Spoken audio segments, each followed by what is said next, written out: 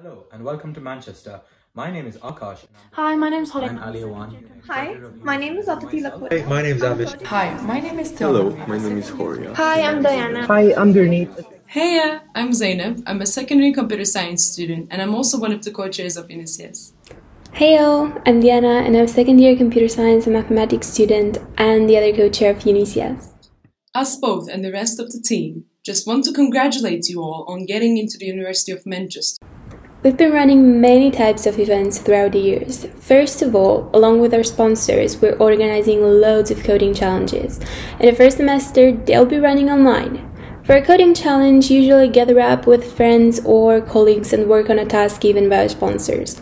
For offline events, we're usually providing pizza, but we'll just have to leave it for the second semester this year. And of course, we also organize socials. From pub crawls to bowling nights, mini golf or cinema to staff versus student quizzes. We do it all. You can see the events we're planning and join them online from our website. You will hear more about face-to-face socials next semester. But for now, we've been working on something special this summer for you all. This year, we're introducing our new application, Kilburn, KB, via which you will be able to network with other students from UniCS. In our first attempt to take the famous pub crawls online, we're introducing a networking feature where you will be able to create your own accounts, link your social media, and have 5-minute one-to-one video calls by randomly matching with your potential new friends. Every year we're organizing the famous CS Maple. Students get to enjoy one amazing night with delicious food and drinks for everyone while dancing with their friends. It includes not only the students but also the staff from the Department of Computer Science. It's the one night after which you will not be able to see your lecturers the same way ever again. For non-computer science students, we're organizing intro-level Python coding classes. This semester, the classes will be online. Our volunteers will teach Python to interested students from other departments, starting from intro and thinking like a programmer to fundamentals of data science and data visualization. We're really excited to get started and hope you'll be joining us. The Society is running 2 hackathons every year, Great Uni Hack in the first semester and Student Hack in the second one. Our hackathons are beginner friendly, so people from first year can join, as well as third years or fresh graduates. If you don't know what a hackathon is, no problem, we're here to explain.